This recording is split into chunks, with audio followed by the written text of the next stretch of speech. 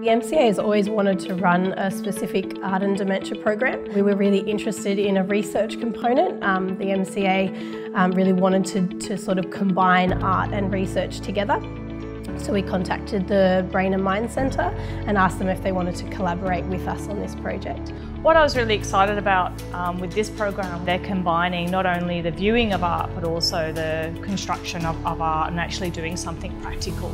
The reason why this particular program combines viewing artwork alongside participating in artwork is that we really see people being able to engage physically as another step to the creative process.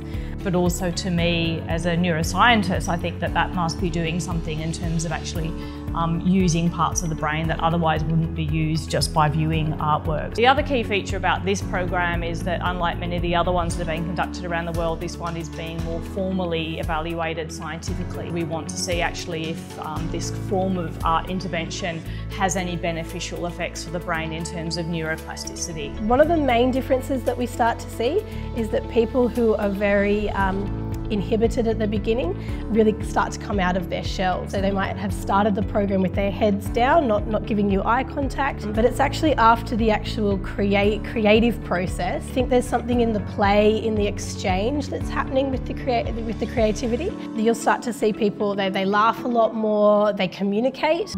Doing it together with him, I've seen a different side of him. He's much more calmer, able to express with the materials that's given. He's putting more thought into it, and we're able to, the fact we are able to combine our thoughts and creativity in doing a piece of work. My team is fairly removed from the intervention itself, and so what we do is actually formally evaluate people at the beginning of each program and also at the end of the program and give them formal tests of brain functioning and also mood and well-being, and importantly also interview and give questionnaires to the carers as well and see what kind of benefits it's had on them. You know, the art and health realm is something that's really booming at the moment and people are really trying to explore, and I think we're really excited to be working with someone like the Brain and Mind, someone like Sharon, you know, to be a part of a program such as this. So it's been a real pleasure and quite a privilege to work with them.